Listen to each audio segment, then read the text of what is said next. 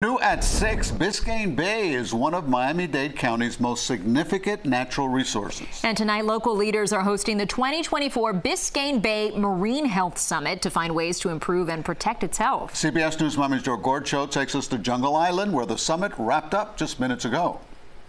Just the serenity. Arian cherishes the tranquility of Biscayne Bay's shoreline and spends her free time there, even during work as a boat tour guide. Progressively, it's gotten a lot worse. She's talking about trash in the bay. Just accumulated.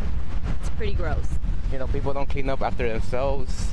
You see it everywhere. I began to walk the shoreline in Key Biscayne by the bay, and it seemed like every few feet, if I looked down, I would see debris trapped in the seaweed, a beer bottle, a plastic cup, and all sorts of trash. And everyone is impacted and touched by the bay. It is beneficial to our Biscayne aquifer, which provides drinking water to the entire southern Florida. Lauren Parra is Miami-Dade County's Chief Bay Water and Resources Officer. She spoke at the Biscayne Bay Marine Health Coalition at Jungle Island Monday, a summit to share ideas to protect and restore the bay. She says the county's pouring in over $1 billion into infrastructure to stop water pollution. Working with residents in cities and municipalities to upgrade our aging sewer infrastructure. Miami-Dade County Commissioner Raquel Regalado also spoke at the summit, and she told the audience the top two causes of water pollution: agricultural runoff and faulty septic tanks. We know that there's a bunch of different issues that we need to address: nutrient loading,